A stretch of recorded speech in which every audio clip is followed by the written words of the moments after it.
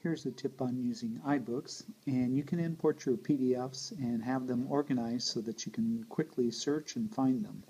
So put your PDFs into iBooks, and in iBooks you can actually sort right from your iBook collection. So I'm looking for a book on iOS programming. I can just start typing in the name of the book. So in this case it's called Human Interface. So as soon as I started typing it, it narrowed down my selection, and there's the programming book on iOS Human Interface.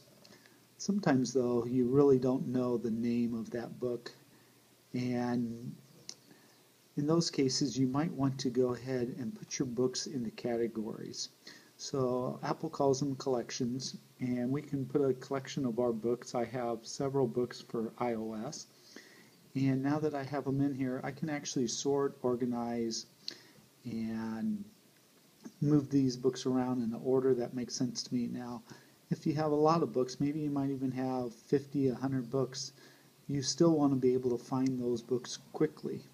So if it makes more sense to do a graphic interface sorting, you can do that. You can just touch on any book and drag it to whatever location you want it to go.